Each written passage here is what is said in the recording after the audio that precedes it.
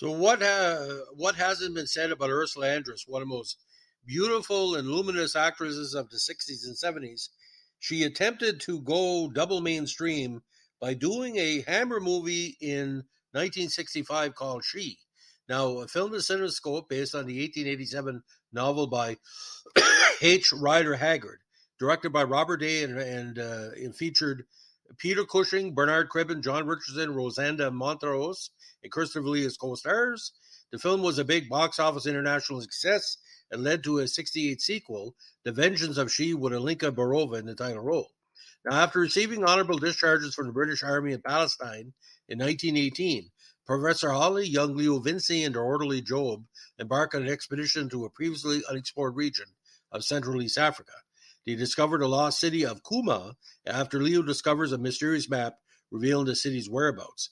The lost realm is ruled by Aisha, who is also known as She Who Waits and She Who Must Be Obeyed.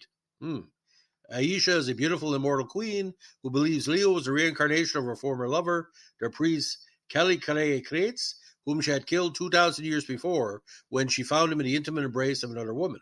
It was she who met with Leo in Palestine, giving him the map to Kuma and urging him to travel there. Leo is filled with dogged determination to do so as he sees visions of Aisha beckoning to him with outstretched arms. After Leo has recovered from the journey to Kuma, Aisha persuades him to bathe in a ceremonial fire that she had bathed in 2,000 years before, by which she gained her immortality. One can bathe in the flame only when it has turned blue, which it does rarely for short periods of time when astronomical events coincide. Leo would then himself be immortal, kind of reverse vampire. Meanwhile, Aisha's army is attacked by her enslaved tribesmen, the Amhagar, who live outside Kuma. Ready to rebel against the queen's cruel tyranny, they are incited to revolt by their leader, Hobiad, a citizen of Kuma, whose daughter Eustaine dared to fall in love with Leo while nursing him back to health after his perilous journey to the city. The queen is jealous and has her cremated alive in the open molten lava pit before her throne. Her ashes are poured out in front of her outraged father, who cries out to Amhagar for revenge. Although poorly equipped, the Amhagar overcome Aisha's army.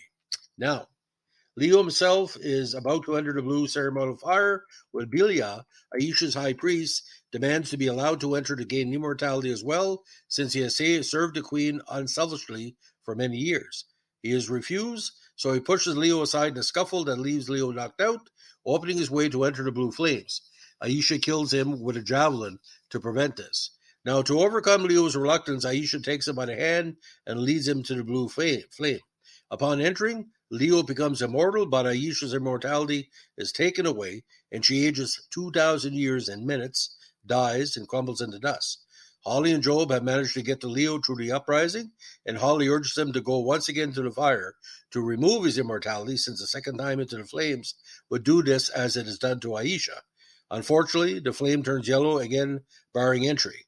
The film ends with a despondent Leo vowing to wait for the fire to turn blue again, that he might end the prospect of spending an eternity alone.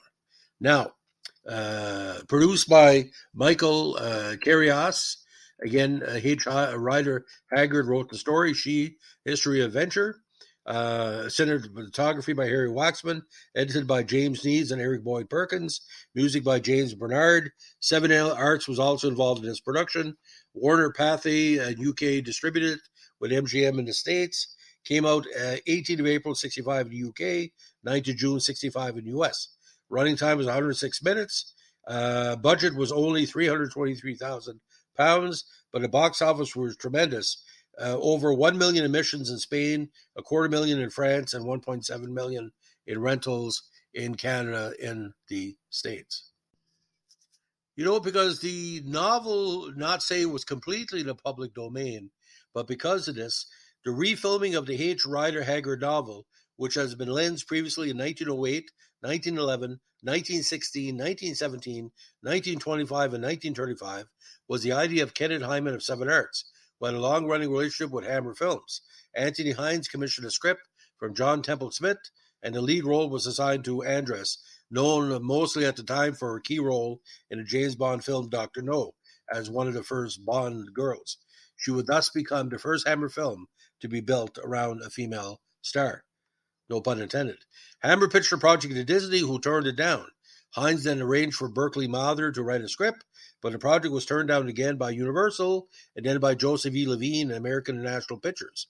Hines passed it on to Michael Carras, who got David T. Shatler to rewrite the script. Carras succeeded in getting the film financed through MGM with triple the usual budget for a Hammer film. The film was announced in May '64, although Seven Arts had helped finance several Hammer films. This was the first one they had produced together. Now, John Richardson was cast after being spotted by Ray Stark of Seven Arts. Now, principal photography commenced in southern Israel's Negev Desert on August 24, '64, with scenes also shot in MGM's Elstree Studios near London, when Hammer's Bray Studios proved to be too small for the big project. It was, at the time, the most expensive film Hammer had made, but on release it was a hit both North America and Europe. Although the studio was pleased with the look of Ursula Andress in the film, as lit by Harry Waxman in costume by Carol Toms and Roy Ashton, they found her Swiss and German accent to be off-putting and had her entire part redubbed by an actress called Nikki van der Ziel, who had dubbed her in Dr. No. She wasn't there for her voice, ladies and gentlemen, is what we're saying. Now, the New York Times critic Bosley Crowther wrote of the film, it lacks style, sophistication, humor, sense, and above all, a reason for being, since it isn't even as good, excepting that it is in color, as the last remake of She done with Helen Gauguin in 1935. The British Listings magazine, the Radio Times, gave the film 3 out of 5 stars, observing that Ursula Andress acquits herself better than you might expect, and concluding that the African backdrops are easily matched by Swiss-born Andress's own brand of exotic beauty, and while there's plenty to criticize, there's also much to enjoy. Now, the Sandhall Bergman did a version of She in 1984 with a rejig of the plot involving like a nuclear war. And that Sandhall Bergman, of course, our great lady from Conan the Barbarian, was pretty well all her show. The movie itself wasn't as good, but it was one of Neil Gaiman's first reviews for his print magazines. Now, The Vengeance of She, if you can find it as well, it's quite common. It bears little comment in 1905 novel Aisha, The Return of She by Rider Haggard, and again made by Hammer as a loose sequel to the 65 film She. Now, that wasn't as successful. Actually, it was pretty well a box office bomb, and better not to talk about it, as we like to say. So, ladies and gentlemen, that's the story of She. Well, when She came out, a lot of people really didn't know what it stood for, but but it kind of caught on. Who's the leader of your people? She, and she was supposed to be like a play on the femininity of the word, but she can be used in different contexts. She is coming. She will fight against you. She is longing for you. She will be there for you. She rules us. So you see all the plot points. But I would never expect Christopher Lee and Peter Cushing in a movie with Ursula Andress. Strange bedfellows. No pun intended.